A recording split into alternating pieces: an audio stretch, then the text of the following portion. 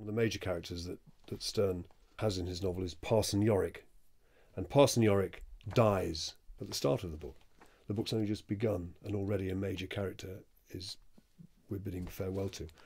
And it's a moving death scene. I'll read it to you.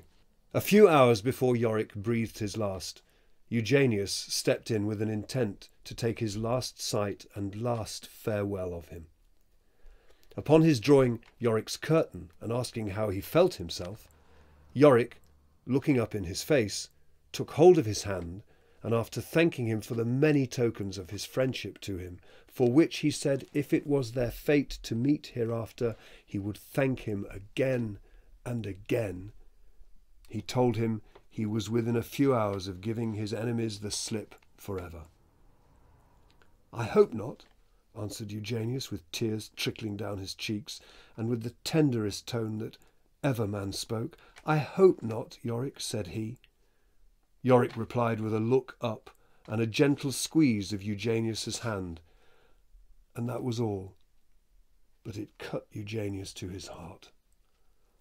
"Come, come, Yorick," quoth Eugenius, wiping his eyes and summoning up the man within him. "My dear lad, be comforted. Let not all thy spirits and fortitude forsake thee at this crisis, when thou most wantst them.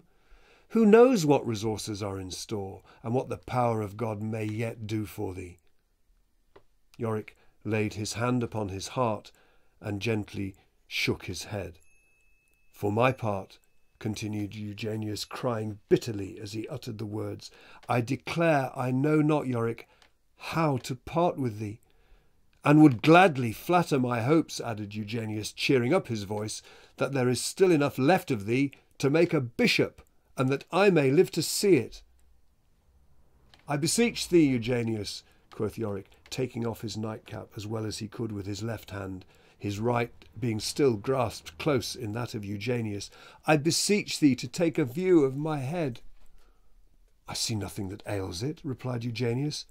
"Then, alas, my friend," said Yorick, "let me tell you that 'tis so bruised and misshapened with the blows which," and here there are 5 asterisks, "and 5 asterisks, and some others have so unhandsomely given me in the dark, that I might say with Sancho Panza that should I recover, and mitres thereupon be suffered to rain down from heaven as thick as hail, not one of 'em would fit it."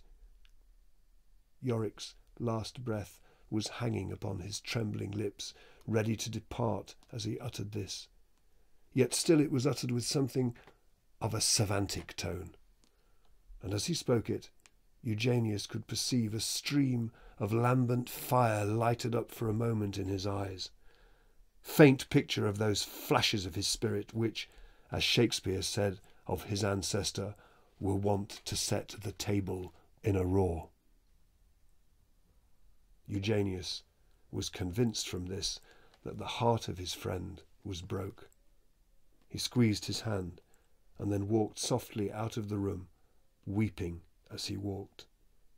Yorick followed Eugenius with his eyes to the door, and he then closed them and never opened them more.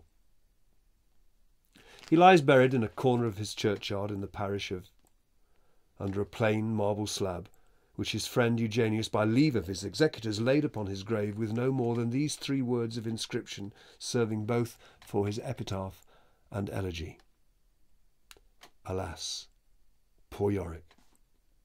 10 times in a day has Yorick's ghost the consolation to hear his monumental inscription read over with such a variety of plaintive tones as denote a general pity and esteem for him. A footway crossing the churchyard, close by the side of his grave. Not a passenger goes by without stopping to cast a look upon it, and sighing as he walks on, "Alas, poor Yorick."